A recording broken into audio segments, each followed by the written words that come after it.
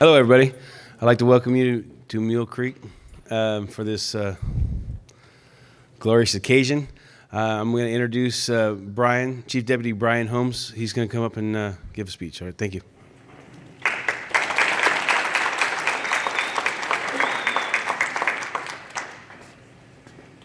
All right. Hey, guys. Good morning to you.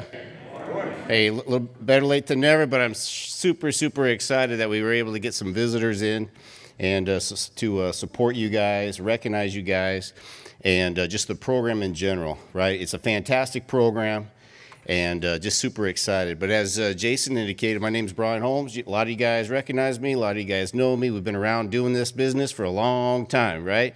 So Chief Deputy Warden here at Mule Creek. And so and welcome to the visitors. Warden Covello, he's off site today. So Warden Patrick Covello, he's actually the warden here at Mule Creek, but I am covering in his absence. I know he wanted to be here, but you guys are stuck with me this morning, all right? So, hey, so just a little bit is I began my career in 1996, right? So I've been doing this around for a little while, hence the gray hair. And but I started my career at CSP SAC, New Folsom. Then I transferred over here to Mule Creek in 2008. And over the years, I've seen many new programs develop within the Department of Corrections and Rehabilitation. If you were to tell me back then when I first started that California prisons would house dogs, incarcerated persons would train them, raise them, love them, and be their handlers and their trainers, that these dogs were actually going to live inside of our housing units, that they're actually going to live down below, as some of you guys know, inside the cells and up here inside the day rooms, and that they were going to graduate from the program and would be placed with children, our vets in need to support them, and some would even go on to become guide dogs for the blind. I would have thought you were crazy, but now look at us now. Tender Loving Canine arrived in Mule Creek with our first 3 puppies and started this program on Facility A, our Level 4 facility. The warden back then made a determination that if we were going to activate a dog program, what a better way to show that we're successful than the challenging population such as a Level 4 facility, as you guys know. And we were successful. Several of our staff had their doubts about the dogs being on the yard, but with the help of dedication and the working relationships with Tender Loving Canine and our staff, we quickly were off running in the dog business. So fast forward 8 years, and here we are. The TLC dog program continues to thrive and has expanded into Facility C and Facility E. Even through challenging times, navigating and dealing with a little thing called COVID, we still continue to be successful. Thank heavens that is behind us, and we are all continuing to work together and push through those difficult times. With the partnership between Mule Creek State Prison, Tender Loving Canine, and the dog trainers, I am pleased to say Mule Creek alone has graduated 69 dogs from Mule Creek State Prison in this program. So congratulations to that.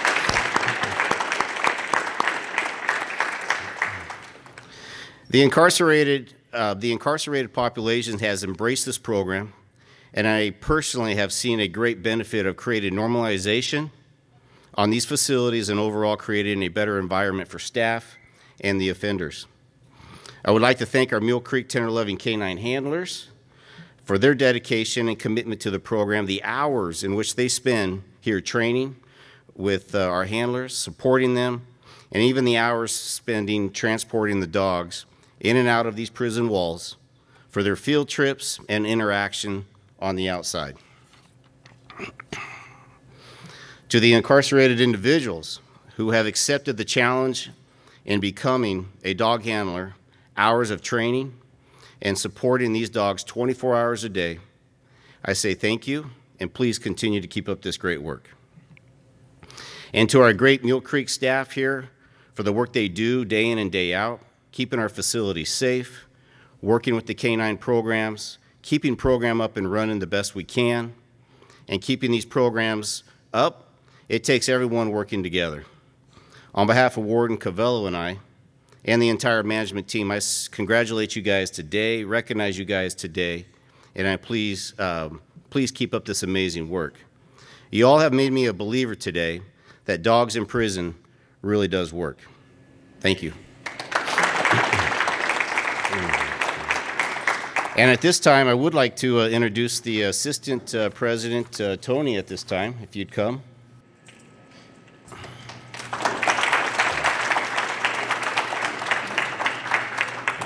Yes.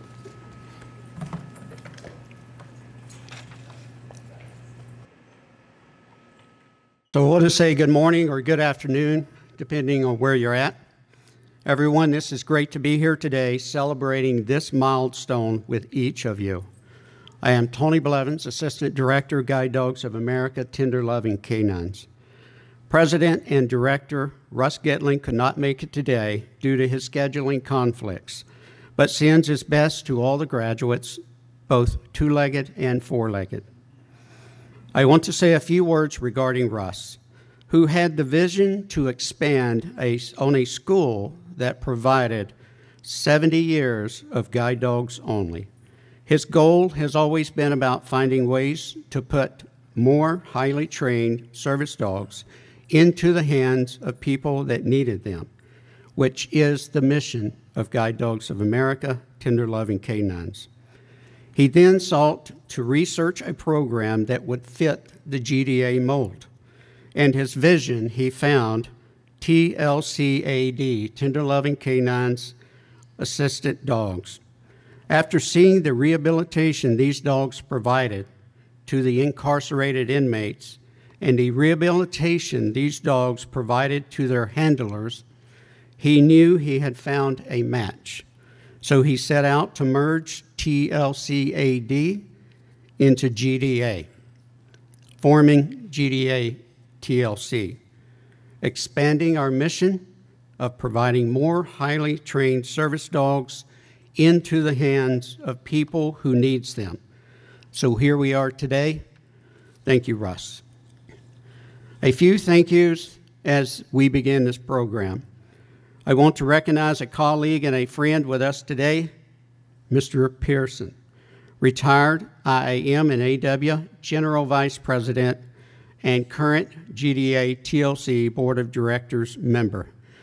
Mr. Lee has had a long standing with the IAM and with GDA, if you will recognize Mr. Pearson. A little history about Guide Dogs of America, which was founded in 1948 by the International Association of Machinists and Aerospace Workers, founded Guide Dogs of America, formerly known as International Guiding Eyes. The IAM and AW continue and GDA continue collaborating, inspiring, and fundraising to provide expertly matched service dogs to create true companionship. With that, I also want to express our gratitude to the warden of Mule Creek and his entire staff for their unwavering support and belief in the transformative power of this initiative. A special thank you goes to Covello, Warden, Mule Creek State Prison, Mr. Holmes, Chief Deputy Warden, Mr. Campbell, Public Information Officer, Mr. Ross, Community Resource Manager, Mr. Perdenson, Associate Warden, ADA Coordinator. I also want to acknowledge the remarkable work of the GDA TLC trainers and the incarcerated trainers who dedicate their time and effort to molding these service dogs.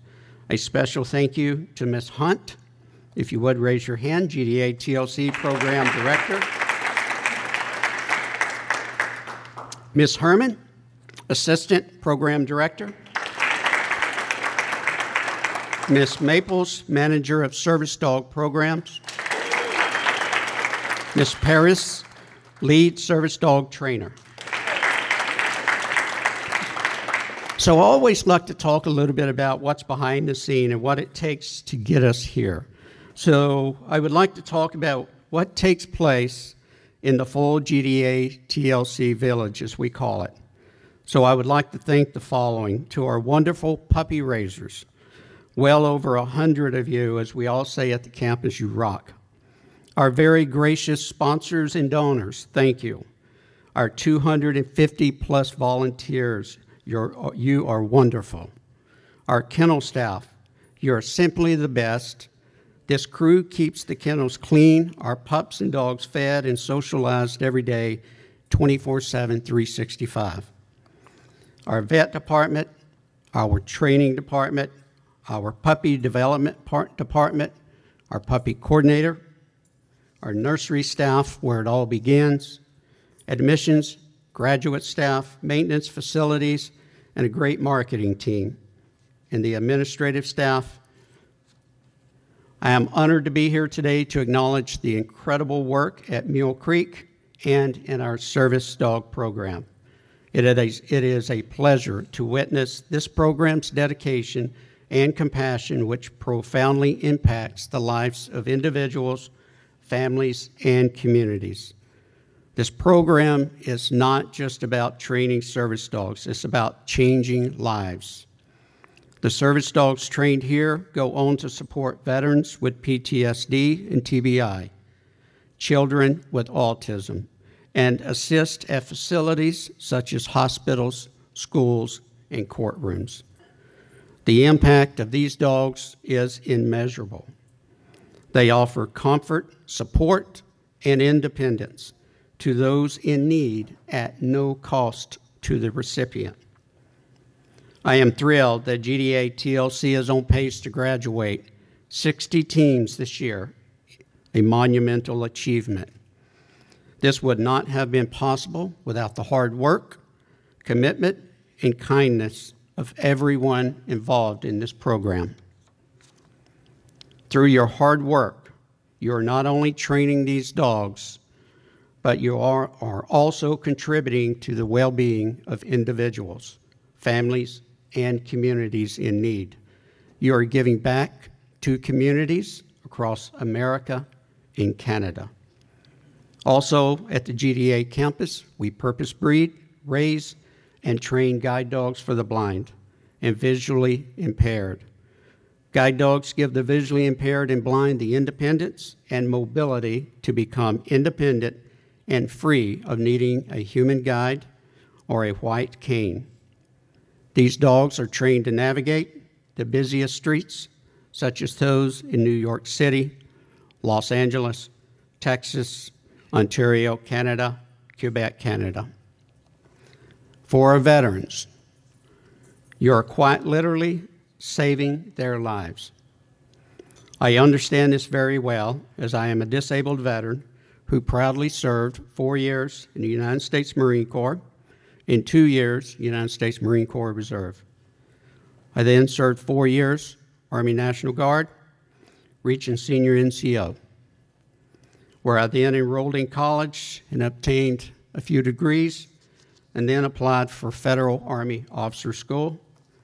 I graduated at the top of my class with honor grad. I remained there for approximately the next 10 years in the active, the reserve, and the guard status with helicopter aviation, heavy combat arms, and heavy armor, commanding modern battlefield tanks, while also employed at Fort Novosel, formerly Fort Rucker, in the helicopter maintenance test flight section, performing helicopter maintenance test flights. After speaking with many of our veterans, they have told me that you're giving back to them the freedom they fought so hard for. Our veterans who return from proudly serving our countries in America and Canada can struggle to deal with PTSD and/or traumatic brain injury. And they struggle because they can't fix what's wrong. These dogs you train provide comfort to our nation's veterans. Our veterans who cannot close their eyes to sleep at night in fear of reliving their traumatic event. They cannot leave their homes. They cannot even go grocery shopping. They cannot go to dinner at a restaurant or lead a productive life. Many veterans hide their PTSD and TBI wounds while trying to live their lives. These are what veterans call invisible wounds from combat or combat training, and cause America to lose approximately 20 veterans every day to suicide, according to the latest statistics. Our PTSD and TBI trained service dogs bring our veterans the comfort they need to get back out into the world and not just live their lives, but thrive to live. For our children with autism, you're giving them hope for the future. The treatment these dogs apply give children a chance at a more normal life. It helps the family handle daily tasks such as brushing their teeth, getting dressed in the morning, or going to school and engaging in class. The wave, the bow, the fist bump commands are just not performing tricks. They help make a child with autism make it a little bit easier to be a child. Because of your work, children have gone from being nonverbal to college graduates. But last but not least is our facility dogs. Each day, we're finding new avenues of placements for these incredible canines. Hospitals, fire departments, police departments, courthouses. Dogs you're training are comforting not just one individual, but again, families and communities. We have several of our incarcerated trainers who have been released on parole in 2 prisons, Mule Creek and RJD, who stated it was this program that kept them, while incarcerated, from seeking trouble or walking away from trouble, knowing they could be removed from this program with most any infraction. One such gentleman is Mr. Lucas, who served time here at Mule Creek as an incarcerated inmate, spoke at our campus guide dog and service dog graduation recently about his life. He has completed his bachelor's degree and is pursuing his master's degree in rehabilitation for disabilities. He also has his own apartment, a full-time job as a lead dog trainer at a well-known national pet store. He stated the lifelong impressions this very program taught him.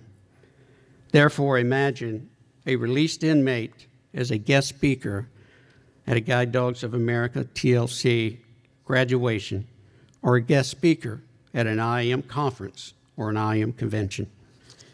We believe in you and this program. In closing, I want to express my heartfelt appreciation to everyone involved. Your hard work is changing lives and making the world a better place. Thank you.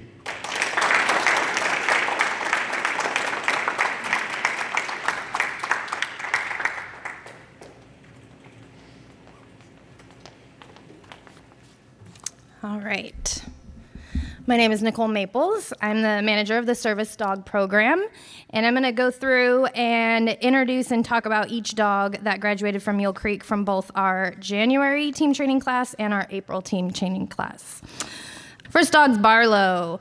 Barlow graduated as an autism service dog and was matched with Laura. Laura is the mother of 3 beautiful children, Bryn, Brooklyn, and Christian. Her 9-year-old daughter, Bryn, and her 8-year-old daughter, Brooklyn, are both on the autism spectrum. She's committed to giving her daughters the help and support they need to thrive in their daily lives. A typical day presents many challenges in her family, and she was seeking support from an autism service dog to mitigate unwanted behaviors, create calm after emotional meltdowns, relieve symptoms of stress and anxiety, and to help socialize with peers. Barlow was trained by inmate Robert Mansfield, who is not here today because he just recently paroled since graduation. And since he's not here, we do have a word from Laura, though, so we're going to show a quick word from her. Hi, Robert. My name is Laura. I am the mother of 3 children, two of which are on the autism spectrum. I have Barlow here, and I just wanted to really thank you. I can tell that you put countless hours and dedication into training him. He is the sweetest, most loving, and skilled puppy I have ever encountered. And my girls are really going to benefit from his calmness and the skills that he's going to be able to offer them to kind of bring down their anxiety and just help them be a part of this world. So thank you from the bottom of my heart, truly. There's not enough words, but you have a gift, truly. So thank you.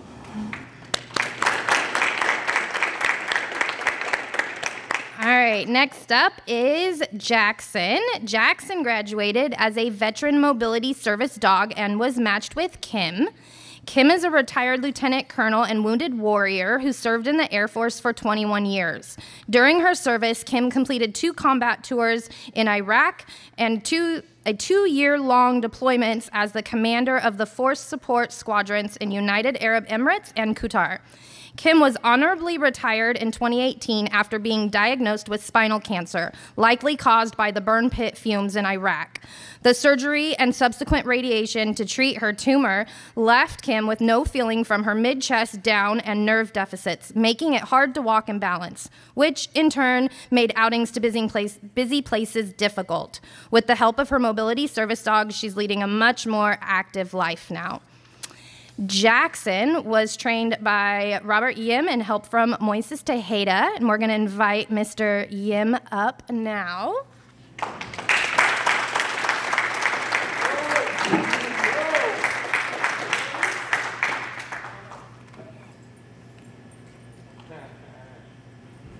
There you go.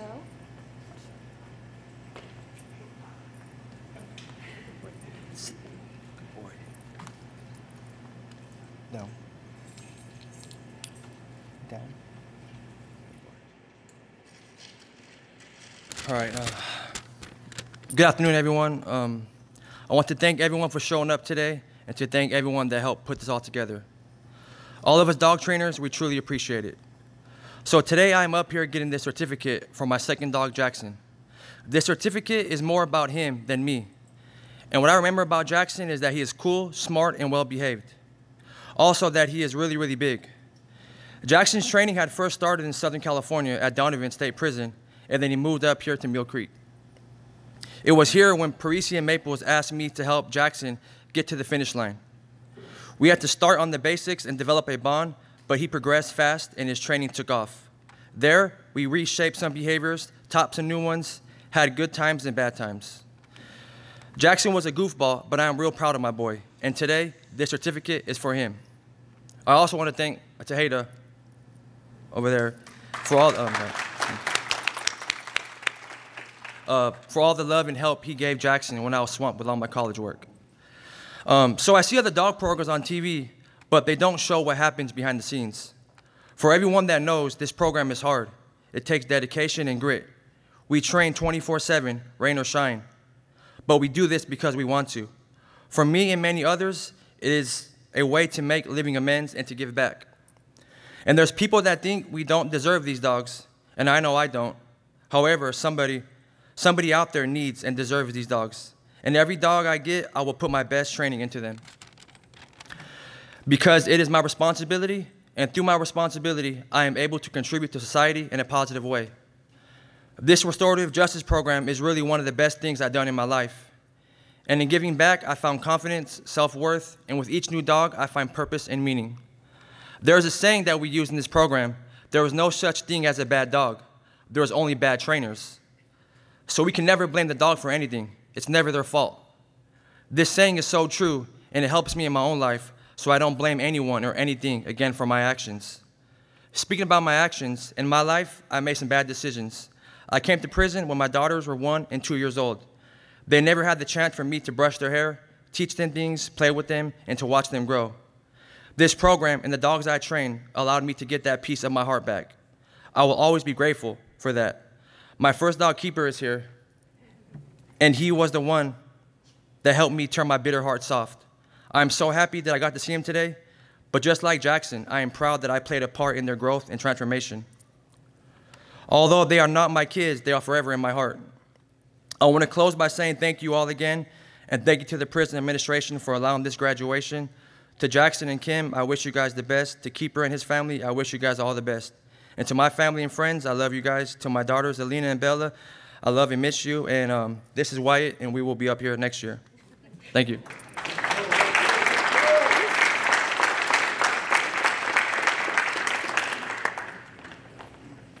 All right. Now we have a few words from Kim. We'll show video. Okay, this is gonna be hard for me. I'm already starting to cry. Robert and Dante, I just want to say thank you so much. You have no idea what this means to me and for my life and how it's gonna be changing.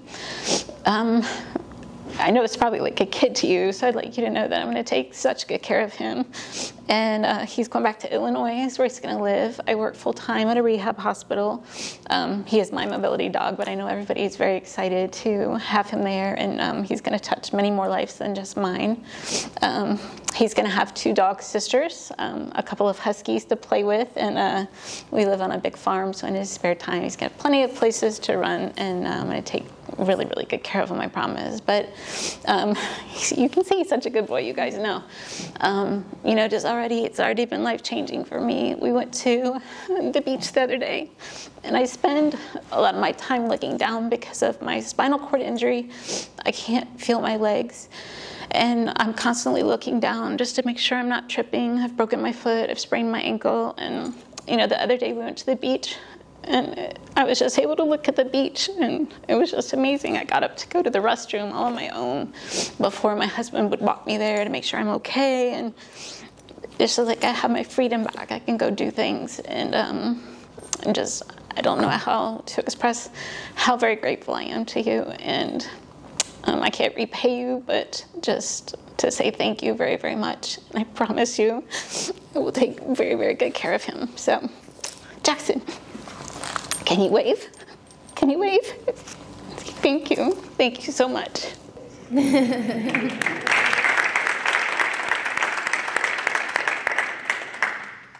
All right, next dog is Kuma. Kuma graduated as an autism service dog and was matched with Rosie.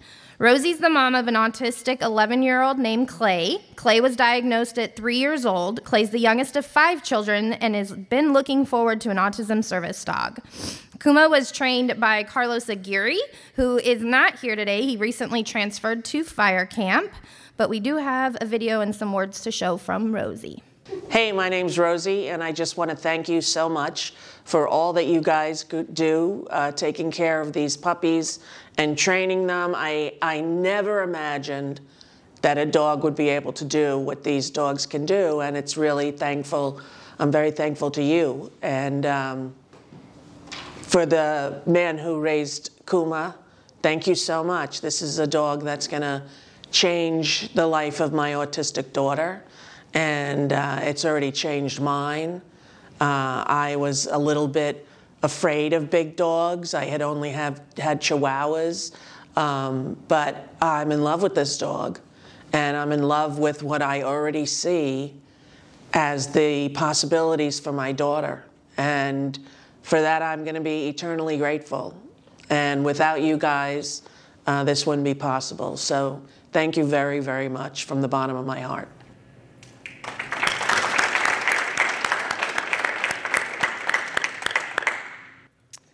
All right, next is Paxton. Paxton graduated as a hospital facility dog and was matched with Megan. Megan's been a certified child life specialist for 6 years. In her role as a facility dog handler, she works alongside her facility dog at Huntsville Hospital for Women and Children in their pediatric radiology and surgery areas, at their outpatient pediatric therapy clinic, and on their antepartum unit where pregnant women are on bed rest. In their work together, she and Paxton help decrease anxiety and meet specific medical and treatment goals. She enjoys working with her facility dog and meeting all the needs of their patients and families. Paxton was trained by Damon Pashilk, and I'm going to invite him up now.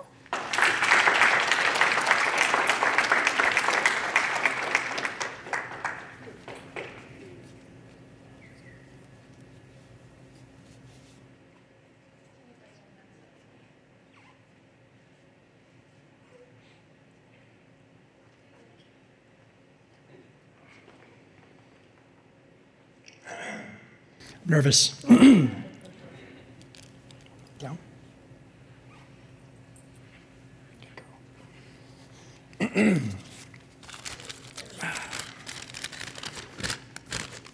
try to get through this. Hello, everybody. I'm honored and excited to be up here today to share a little bit about my experience in the dog program and my journey with my buddy Paxton. Paxton was my third and my first purebred golden retriever. I can remember being told about the breed golden retrievers and how they tend to be very impulsive, extremely play-driven, and very sensitive dogs. Also that they come with a bit more of a low expectancy of wanting to do this type of work. In other words, most golden retrievers just want to play fetch, swim, and be pampered and spoiled. Well, let me tell you, Paxton is the exception to all that. Not that he doesn't want or like to be pampered and spoiled. I mean, who doesn't? But from day one, I knew that Paxton was destined for greatness.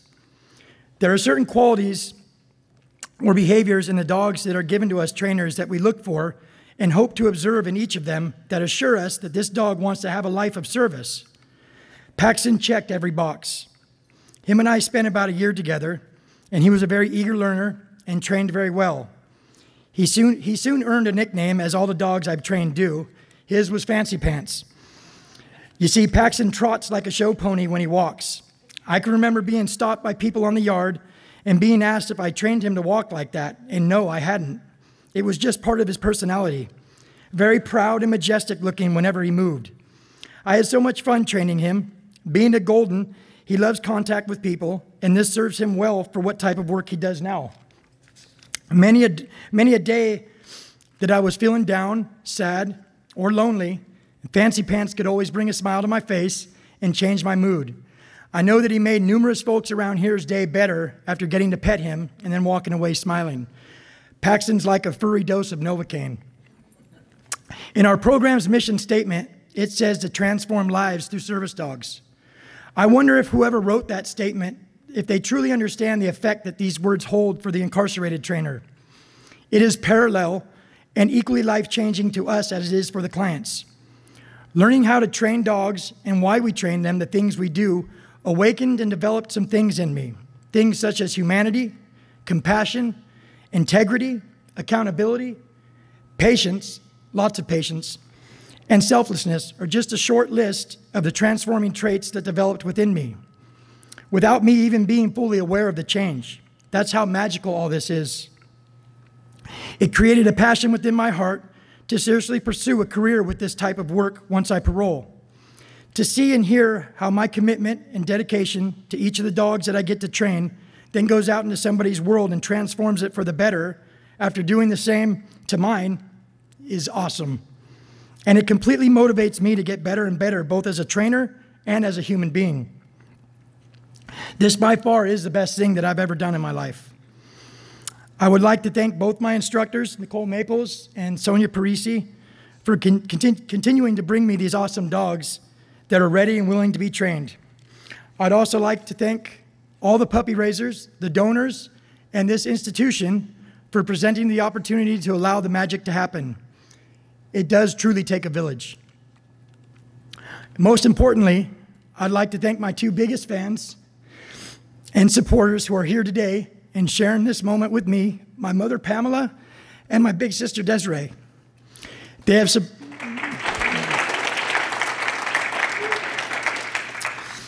supported and encouraged me along my journey and transformation and share my newfound passion in training dogs for a life of service.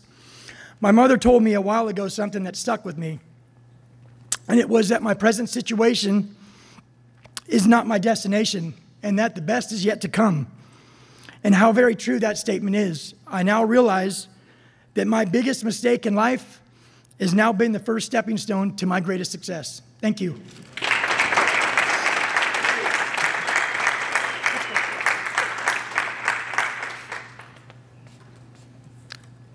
Okay.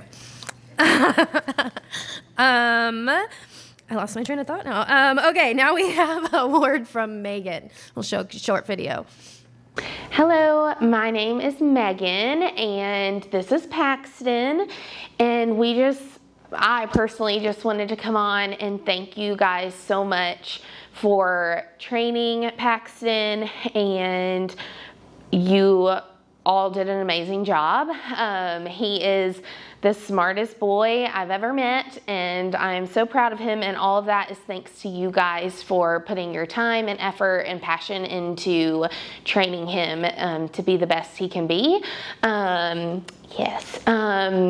He will be working with pediatric patients at a children's hospital, helping ease anxiety and meet treatment goals. And so I'm so excited to bring him home and start working alongside him and just be able to witness firsthand the impact that he is going to make in our patients' and families' lives.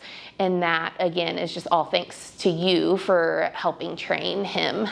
So thank you from the bottom of my heart for your time and dedication to training him.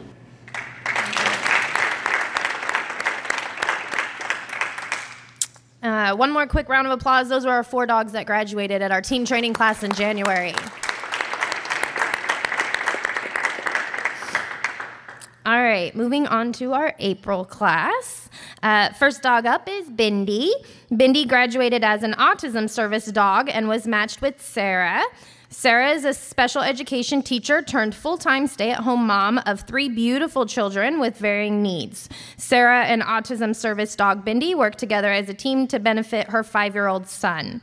Bindi was trained by trainer Stephen Betty, and we're going to invite him up now.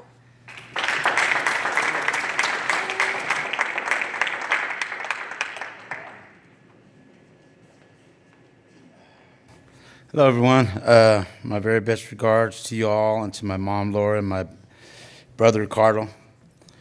I got assigned to GDA TLC June 2022 because I love dogs, and it's a way for me to live amends, give back, and it's very rewarding and makes me feel good to have a part in helping transform lives through service dogs. I got Bindi May last year. She's just full of love, affection. Nothing I can, whenever I got frustrated or mad, it was my fault, not hers, and I had to look at myself. It was a very good experience training her.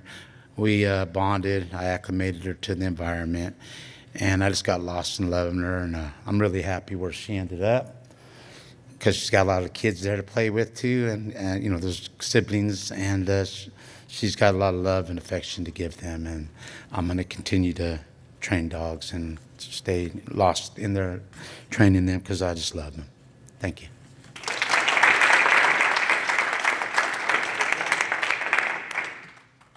And now we have a word from Sarah. We just wanted to say thank you to Stephen for all the love and dedication that you've put into Bindi.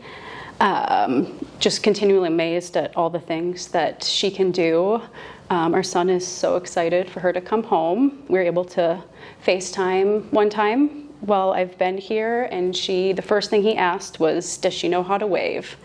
And so she got to see, or my son Elliot got to see a wave, and he was so excited, and it was so sweet. And little does he know that's just one of the many things that she knows. So Bindi's gonna change our son's life and change our life.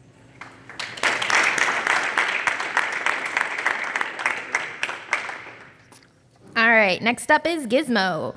Gizmo graduated as a veteran mobility service dog and was matched with William. William is a retired Army First Sergeant who served over 20 years of service. William suffers from PTSD due to military trauma that makes it difficult for him to function every day. And Gizmo was trained by trainer Arthur Henderson, and we're going to invite him up now.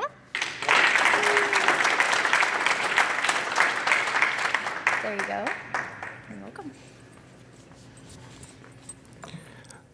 Hello, thank you for everyone being here. My name is Arthur, as she just said, and I want to thank GDA TLC for accepting me into their dog training program and for the wonderful education I received and the great experiences I received in training Gizmo, who is currently working and doing his very best to make life better for his new family. Gizmo came to me with a lot of energy and drive, and he just loves to work. So we had a great time in every training session. And the one thing that I remember most about Gizmo is that he always seemed to think he could one-up me on something. And I let him because I love this drive, so thank you.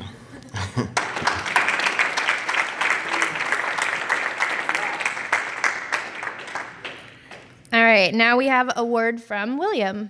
Arthur, this is William. I am here with Gizmo, and I just want to take this opportunity to thank you for what all you have done for Gizmo in all the training. I see that you have done a really good job with him, and he's really helping me out with my disability, and I just want to take this opportunity to thank you. Keep up the good work.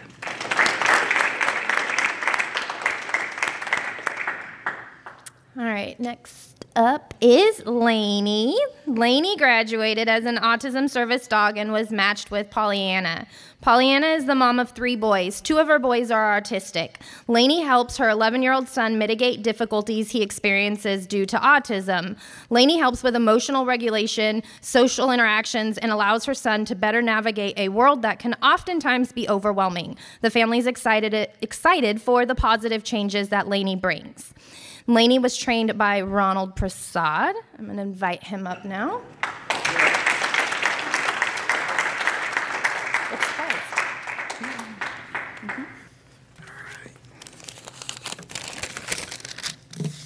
All right. Good afternoon, everybody. I would like to thank A.W. Pedersen for supporting and bringing this program to Mule Creek State Prison and giving me the opportunity to be of service in someone's life through the service dogs.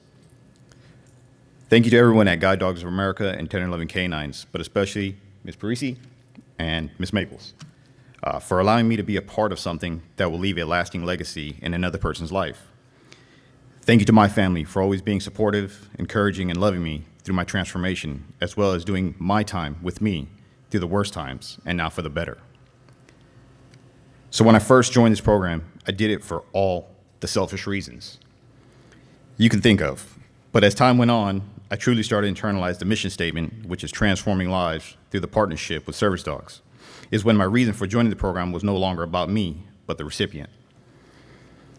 Seeing the joy in past recipients as their lives were forever changed by this new addition to their family only made me want to give selflessly. The lasting hallmark that I want to leave through Lainey is love, compassion, empathy, and the ability to be a positive change in someone's life. As Lainey sits atop of the Colorado Rockies and shines down, may she forever be that beacon to her new humans. Thank you.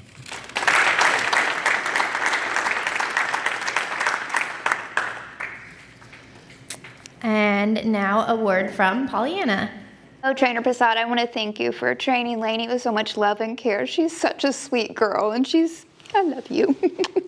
I can tell that she was very loved, and she's going to be such a blessing to our family and just make such a change. She already has, and I just thank you for making her so good at her cues and so loving and taking such good care of her. So best wishes to you, and thank you for the gift of training Lainey for us.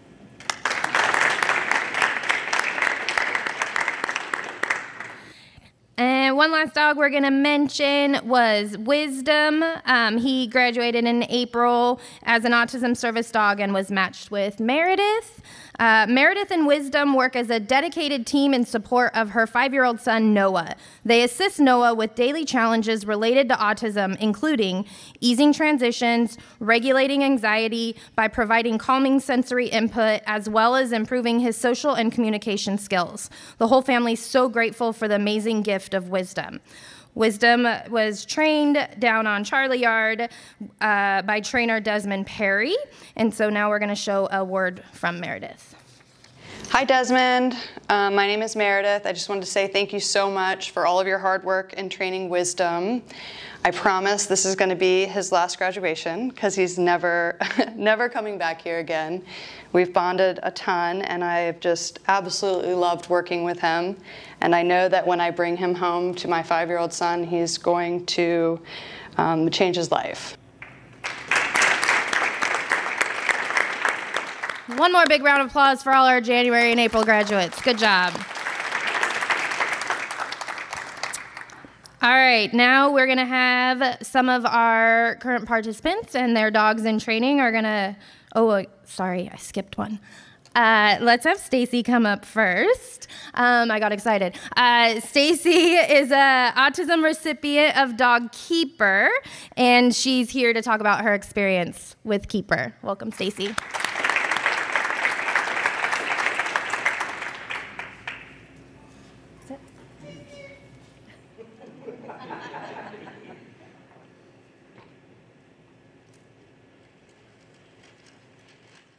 Hello, everyone. My name is Stacy. I am a mom to 2 autistic children.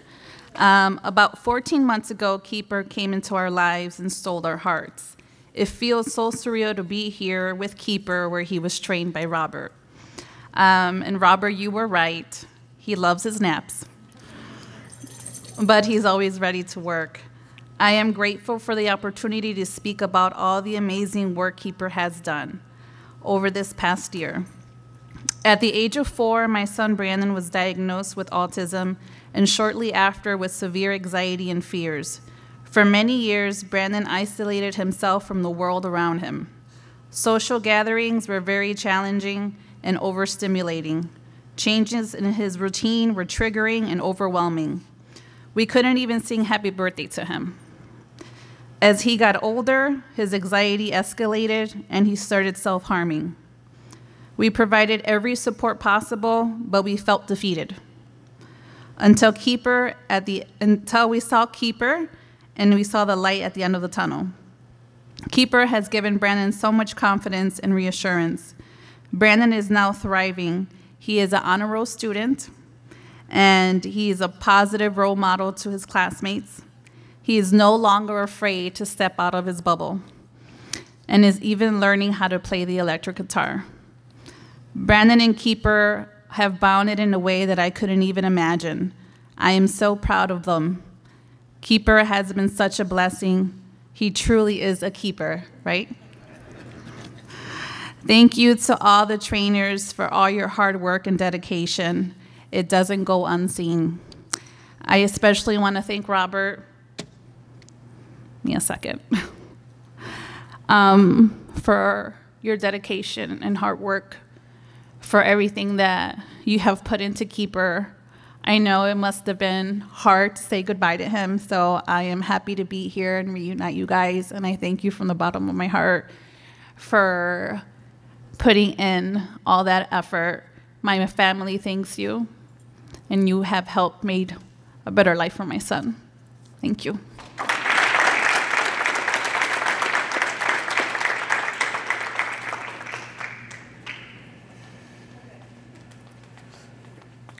Okay, now we're going to invite some participants and current dogs in training to do a little demonstration of what they do with the dogs here.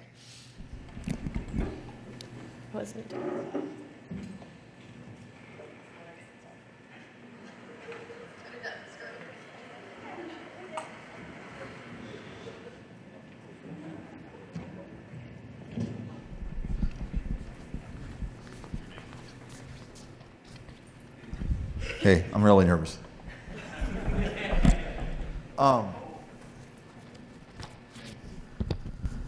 We didn't practice this so that it would be more authentic. What we want to talk about is show you guys some of the training that we do. So when we train our dogs, we use positive reinforcement so that our dogs love what they're doing. We try not to correct them, and we will let them make good choices. So we get several things to ourselves through our positive reinforcement. Besides the dog developing self-control, but we build this positive relationship so that when they go out with their client, then when they have that team and that relationship shows up, and because we're asking them not to be dogs. So when they meet somebody, they don't get to run up and sniff them and lick them, and or see a cat chase a squirrel, be regular dogs, and they got to work. So we try to, everything we do, we have fun doing it, and so we're going to show you some of that. And we're going to start with Mario and Dee Dee.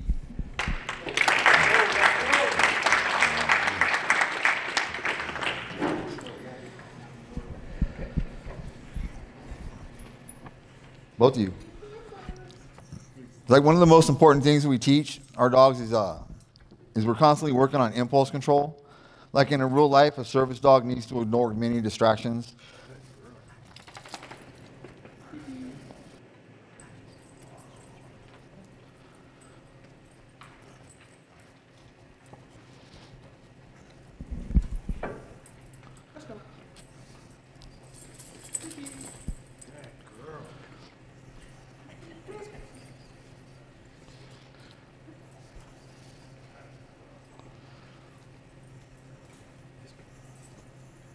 So he was going to come up and put her on a mat. Let me grab the mat.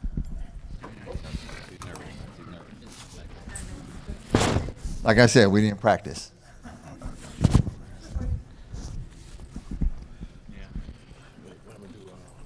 Put her on a mat. From here? Yeah.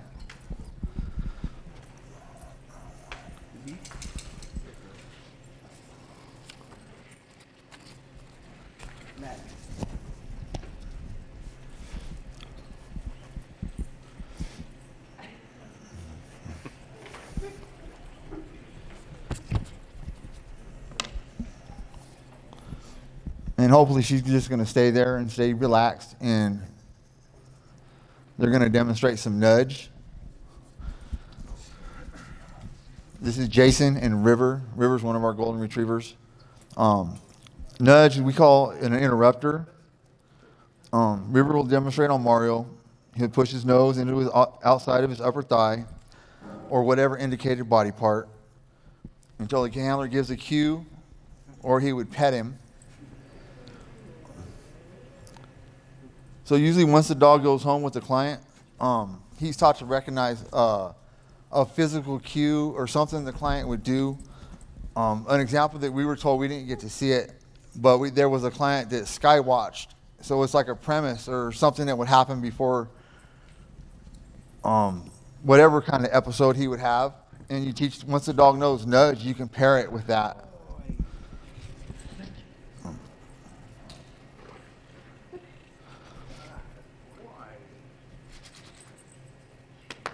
And sometimes it's like with a little bit of force, and so you feel it, and if you're having a moment or something like that, and the dog comes to nudge you, it lets you know, like, hey man, I'm here.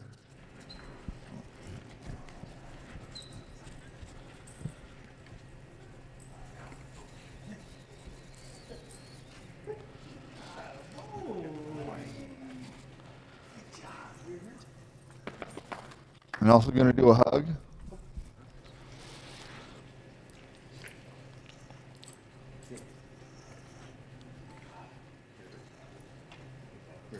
Hug's one of our social cues, and it also shows you how much you appreciate him being there for you. So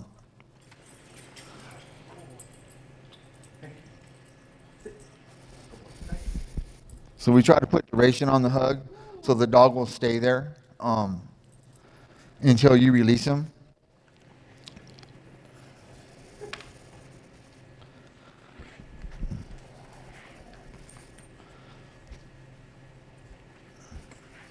Now we're going to have Damon with Adora, another golden retriever.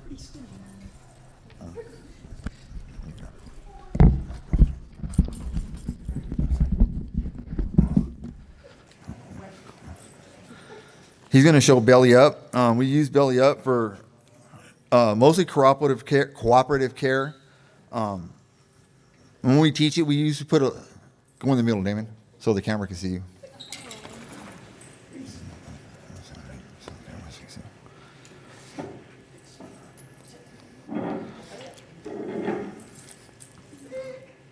So we teach it with duration. She enjoys doing it. It makes like vet exams less stressful because now she gets to participate. We use this to do her nails. We can put booties on her. When we teach it, when he's taught it to her, she'll do it on elevated surfaces. She'll do it on tables, on a bench, on an ottoman. If you have problems bending over or getting down on the ground, you can put her on something.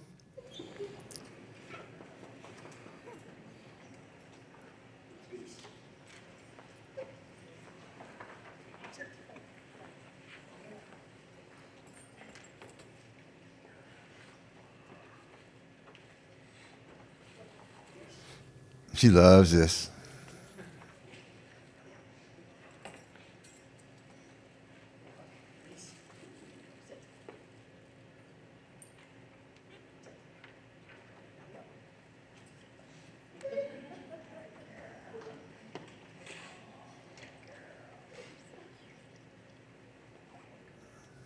We use this to brush their teeth and clean their ears, practice exams, brushing them out. We're going to demonstrate wave. Waves is our social cue. It's another one we teach. That and fist bump. Like we try to stay away from the shake. Anytime nails would interact with skin. Wave is real handy when the client is maybe feeling the pressure of interacting with somebody, because people always want to come up and pet your dog. They see the dog, and they don't realize that it's working, and like they don't come up and ask you, "Hey man, can I pet your wheelchair?" You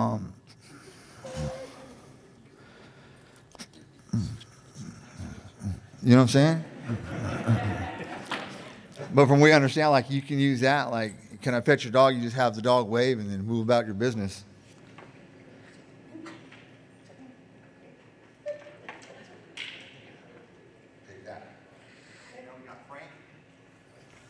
Frank and Izzy. You guys seen Izzy already. He's going to show some hold. Hold's one of our, it's the foundation for all the retrievals. When he teaches her hold, he teaches her with different objects in different places for different durations. She has to be able to hold cloth, metal, plastic, rubber, anything. You gotta, when you show it to her, she can't stop and take the time to sniff it and lick it and figure out what it is. She just has to grab it automatically. And then the hold also, it has to stand on its own. All our behaviors have to stand on their own. And especially with hold, she'll hold something and do any other cue that she knows.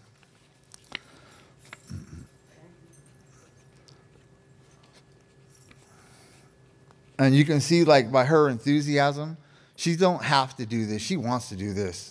And this is where that relationship comes in.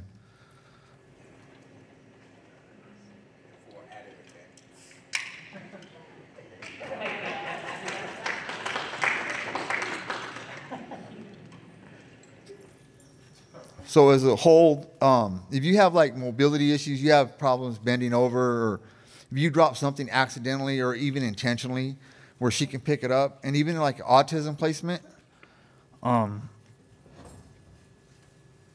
they use it for modeling behavior. So if you have a child that really doesn't understand, you can't go tell them to pick stuff up and put it away. Nice.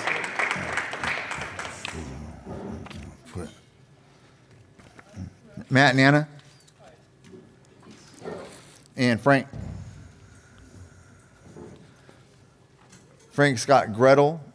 Matt's going to do some snuggles. And Frank's going to do lap. Or Gretel's going to do the lap. Yeah. Nice.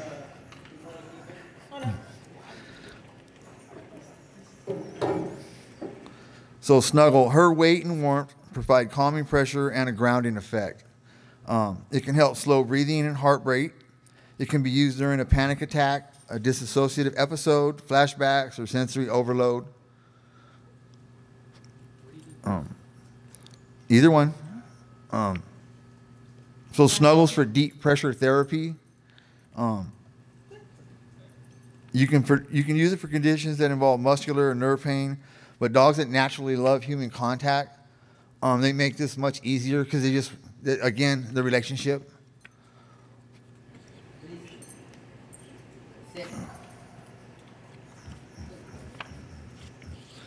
And like all our dogs, they're here for training, so they're all at different spots in their training. Some of them will be leaving soon. She'll be leaving here in a few weeks. And like Robert was saying, like, it's not always easy. you have to get this dog to love to do this stuff. It's not hard, but it takes a lot of patience.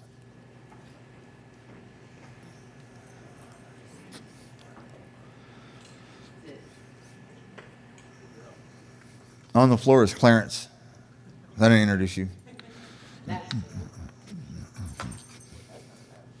Like I said, they're all at different levels in their training. And like this room, it's a big distraction for the dogs. And being patient with them and getting that success, and then we do it over and over and over. It's repetition and exposure to different environments. It strengthens the behavior, so by the time you get it, hopefully it's a fluent behavior.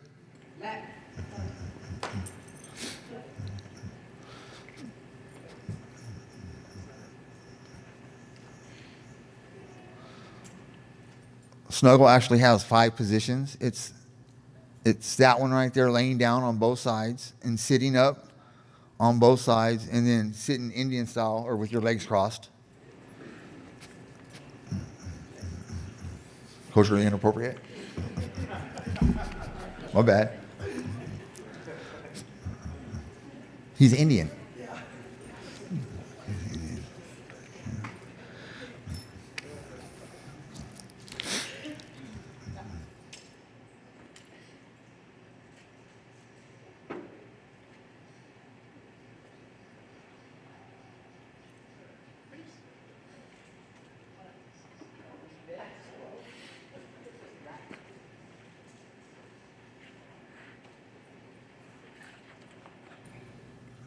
Thanks, guys. Good demonstration.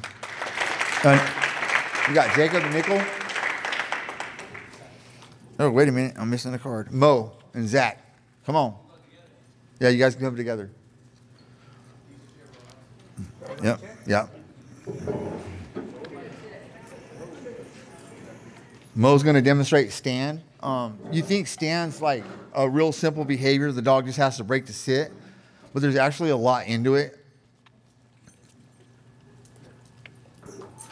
When they stand, they need to stand in position and then stay in position. And Zach's a newer dog. And so where he's at in this, he's going to show you a stand that it's not fluent. So he's going to work the dog through it. Stand is more than just standing up. Mo teaches him to stay in position, and this is important. Let's say if you're a mobility client and Zach is wearing a mobility harness, he can't stand up and take 2 or 3 steps because then he's going to pull you off balance. So mobility support helps people who are limited in their physical abilities, limited range of motion, strength, or balance.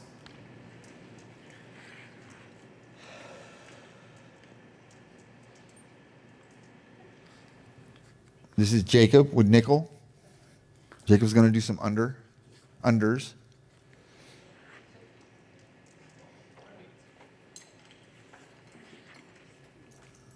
You should go under any indicated object like a table, a bench. Here we're using a chair. The way the behavior looks is that she goes under and tucks so that she's out of the way, but he should still be able to see her face. Under is really important because the dog needs to be out of the way as much as possible. Under ADA law, for a service dog to have public access, she needs to be out of the way as much as possible. Our goal is for the dog to be invisible.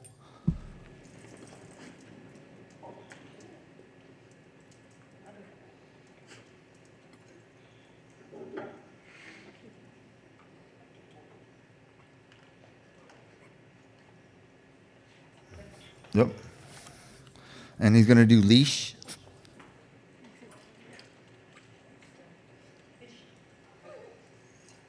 Nice.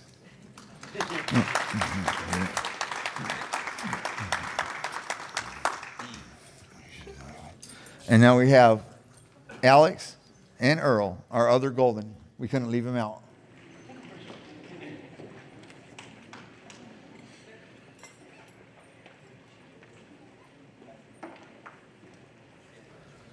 And hopefully we're just going to give an example of a dog that struggles with some impulse. Partly because he's a golden.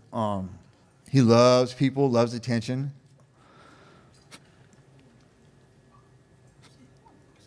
And so just teaching him to walk and stay engaged with his handler so that he ignores everything in the environment is a lot of work.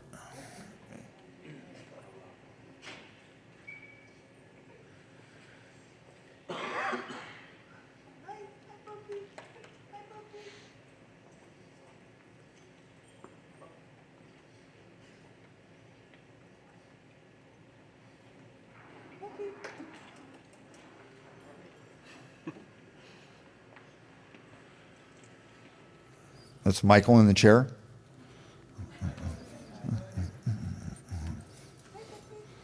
Like you could literally see the energy in Earl.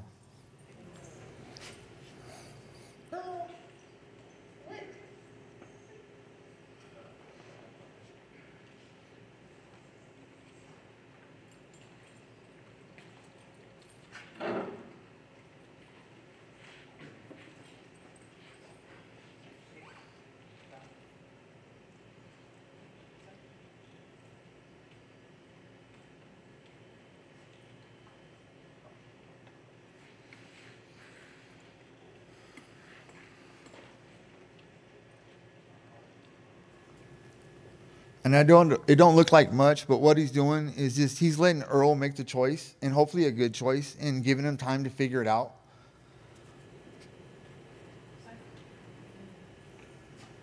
Good boy. And that's what we got. Thanks, guys. Hi, Mom.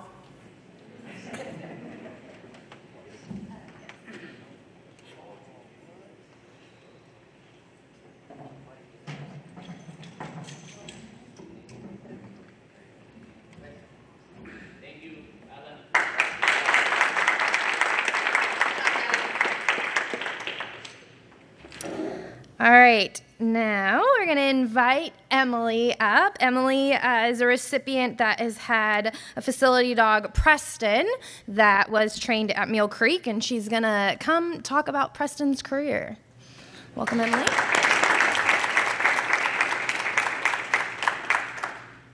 Well, thank you again for the opportunity to be here today. I was a graduate exactly 6 years ago. We graduated on May 14th of 2018, and Preston was one of the very first dogs who arrived here at Mule Creek. And so I know a few people still remember him, and I know you've heard a lot of really great stories and information from our different individuals that just recently received their service dogs, but I wanted to provide you a little bit of information about what your dogs do over the course of their career. Preston just recently retired after 6 years of service, but it's a great opportunity to tell you a little bit more about what Preston's career looked like and be able to show a few photos of where he's been since he left Mule Creek. So these first photos here do showcase that Preston was one of those first 3 dogs. He graduated about 6 years ago with Stuart, Amador, and Jackson. And Preston, when we left in 2016, I had no idea what the future held for us. I knew that we were going to work for the Air Force.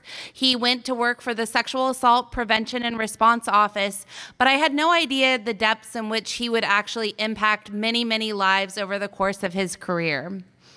This first photo here does showcase that he was involved in a couple different videos. So he had a feature video when we first arrived to Vandenberg to tell everybody about what his work was and what his story was. He did get a video as well about a year later and a photo shoot that earned him the right to be the Airman of the Week for the Air Force. So out of all the airmen, both our civilians and our four-legged, he was the individual that was voted Airman of the Week. So I think once he ended up getting his winning time, I think he had about 60,000 likes on his photo. So he was a pretty big deal, and a lot of people knew Preston. The next photos do showcase some of the work that day in the life of a facility dog. So usually it's really easy to explain to people, what does an autism service dog do? What does a veteran service dog do? But it gets a little bit harder when we start talking about what does a facility dog do, because it is so different. And so these are a few photos that do showcase a little bit about what Preston did over the course of his career. Every single day looked different. There was never a day that looked exactly the same. He did everything from going into trainings with me. He also worked with clients. He was able to attend investigations, be in the courtroom, be able to provide that direct support to different individuals. And this was really important, especially for our military population, not only for individuals coming into the Sexual Assault Prevention and Response Office, but many of those individuals were leaving their families for the first time, returning back from deployments. And it was really difficult for me as a professional. I wasn't able to give my clients hugs or be able to provide any type of physical touch for them. I have all of the degrees, all of the training, but there was always something missing, and that's something where Preston came in. He was able to utilize all of the commands that you've all trained him. He loved snuggle. He loved giving his high fives. He utilized all of those really on a daily basis. So this next slide here is going to give you just a couple more pictures about Preston. That one on the bottom is one from his photo shoot. It says court in session. But really over the course of his career, he was able to serve thousands of individuals. There are so many people out there. As you talk to individuals out there at Vandenberg, where he did work, that have memories of Preston, whether it was they were having a hard day, maybe they were having an opportunity where they were coming into the office. He was that bridge that was created to take the barriers away for individuals to be able to come in and speak with our office and be able to receive support. This next slide here is a few more pictures from his photo shoots. So not only did he receive recognition from the military, he also received recognition from our local community as well. He was recognized by the local Rape Crisis and Child Protection Center for some of the work that he did in the local community. And then also with the Sexual Assault Prevention and Response Program being worldwide, he was able to help be an ambassador for that program to teach people about the services and resources that we do offer. These next pictures here do show just a few things that he was doing, his outreach events. He planted pinwheels for Child Abuse Awareness Month. The very bottom corner does showcase kind of his new life now as a retired pup.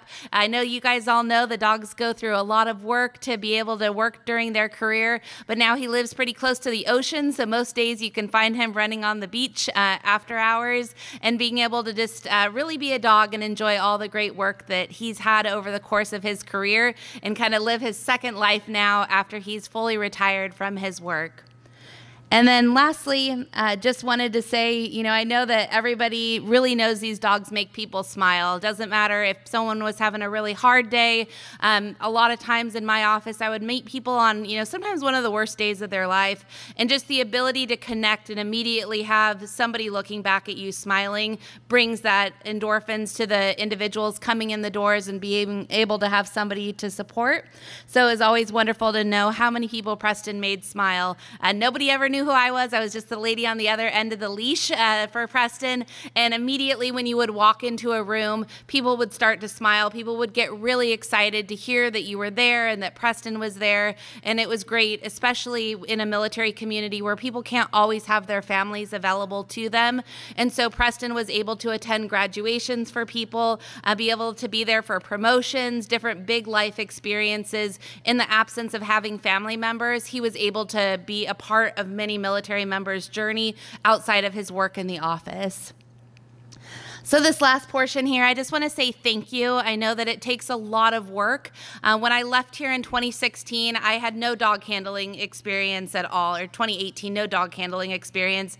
I had 2 misbehaved golden retrievers, all the stories about the Goldens doing all the crazy stuff. That was the only experience I ever had. And so the thought of taking a dog into the work center, especially in a very high stakes environment, in the military environment, there was a lot of stress and anxiety for me personally me wondering, would I have the skills that I needed? And I quickly realized I really didn't need the skills. Preston had the skills, and I just had to be along for the ride to continue to reinforce them. So thank you again for the work that you all do. The motto of the Air Force is service before self, excellence in all we do. And Preston, coming from this program, it really resonates in all of the stories that you have told here, is being able to say that was exactly what he carried forward with him during his career, his military career.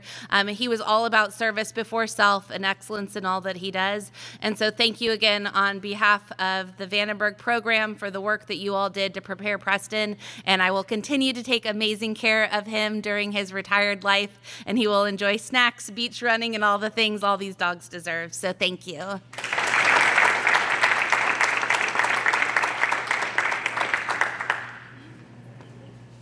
All right, good afternoon. For those of you who don't know me, my name is Jamie Hunt, and I am the Director of Programs at Guide Dogs of America Tender Loving Canines. First, I would like to thank the prison staff for supporting the GDA TLC program. As we've grown significantly over the last couple of years, they're always open into listening to our needs and collaborating with us, and we really appreciate that, so thank you. And I'd also like to give a shout out to Jason Ross, the CRM. Thank you so much, Jason. We appreciate all of your help and support and for taking all of my crazy phone calls, so thank you. And next, we want to thank each and every one of the incarcerated trainers. Whether your dog is still in training, it's graduated, or maybe even switched tracks to become a guide dog, you've all played an important role in making these service dog teams successful, and we are super proud of you. I also want to recognize the hard work for those of you that may have worked with a dog that has been career changed.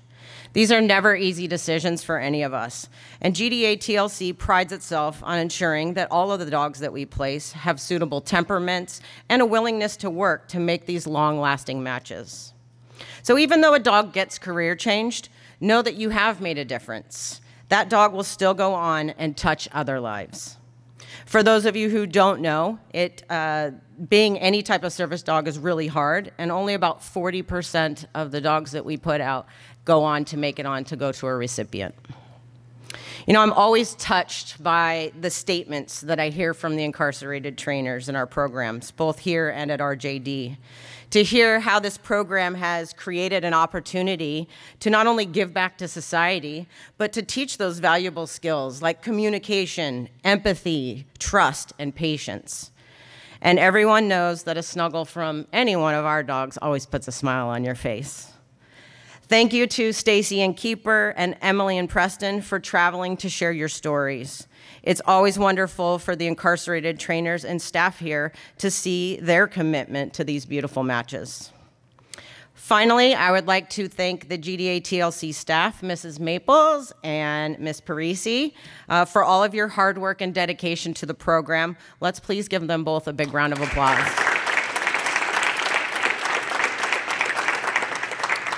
So we thank everybody for joining us here today. We are super excited to return to celebrate all of your successes, and we look forward to continuing to do these graduations in the future.